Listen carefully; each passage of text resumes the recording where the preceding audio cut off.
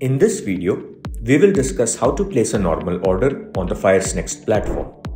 The first step would be to choose the script of your choice.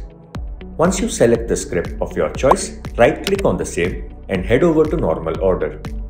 Options to place a buy order or a sell order will be displayed over here. We can note that the shortcuts to place normal orders are visible over here. The shortcut to place a normal buy order is F1 and the shortcut to place a normal sell order is F2. By clicking on the same, an order placement window opens up. Another way to place a normal order is to select the stock of your choice and click on the plus button on your keypad. In order to continue placing the order, once the order placement window opens up, follow the steps shown. Select the exchange from the drop-down. Select the type of order. In this case, let's choose market order. Select the quantity and proceed by clicking on buy. We have now managed to successfully place a normal market order. The order can be tracked by heading over to Position Book and clicking on Get Positions.